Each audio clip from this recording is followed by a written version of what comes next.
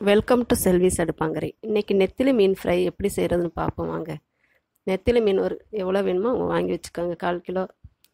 ஒரு கிண்ணத்தில் இஞ்சி பூண்டு வெங்காயம் இதெல்லாம் சேர்த்து பேஸ்ட்டாக அரைச்சி வச்சு அதோட மஞ்சத்தூள் மிளகாத்தூள் கரம் மசாலா உப்பு தேவையான அளவு இதெல்லாம் போட்டு நல்லா மிக்ஸ் பண்ணிக்கோங்க.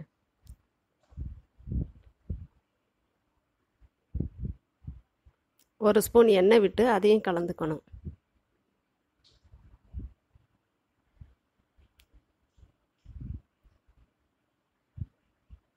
நெத்திலி மீன் கொஞ்சம் வளவலுன்னு இருக்கும், அதனால் அதுக்கு கொஞ்சம் கார்ன்ஃப்ளவர் ஒரு ஸ்பூன் அதோடு சேர்த்து கலந்துக்கங்க. அப்போ தான் நல்லா மொறுமொறுன்ட்டு வரும் ஃப்ரை பண்ணும்போது. நெத்திலி மீன் 1/4 கிலோ வாங்கி வச்சுருக்கேன், அதை சேர்த்து கலந்துக்கங்க.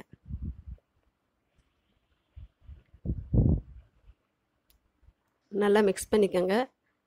மிளகாய் பொடி கொஞ்சம் உங்களுக்கு எவ்வளோ காரம் தேவையோ அவ்வளோ சேர்த்துக்க வேண்டியது தான்.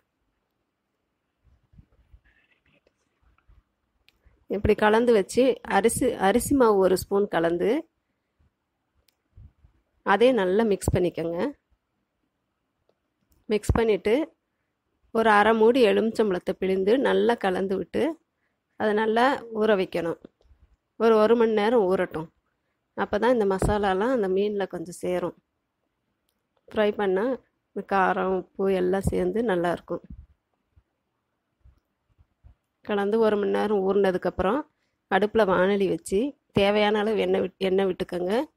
அதில் ஒவ்வொரு மீனாக எடுத்து போட்டு 4-5 போட்டு அப்படி பொரித்து பொன்னிறமாக பொரித்து எடுங்க. நல்லாயிருக்கும்.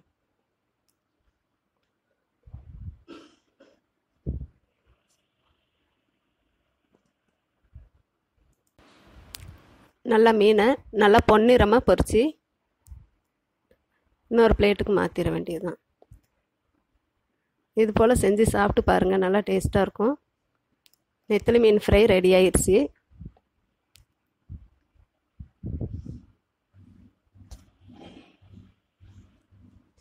இப்படியே எல்லா மீனையும் பொரித்து எடுத்துருங்க.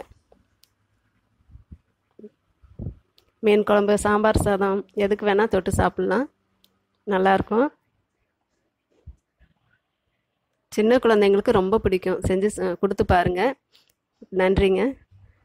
சப்ஸ்கிரைப் பண்ணாதவங்க சப்ஸ்கிரைப் பண்ணுங்கள்.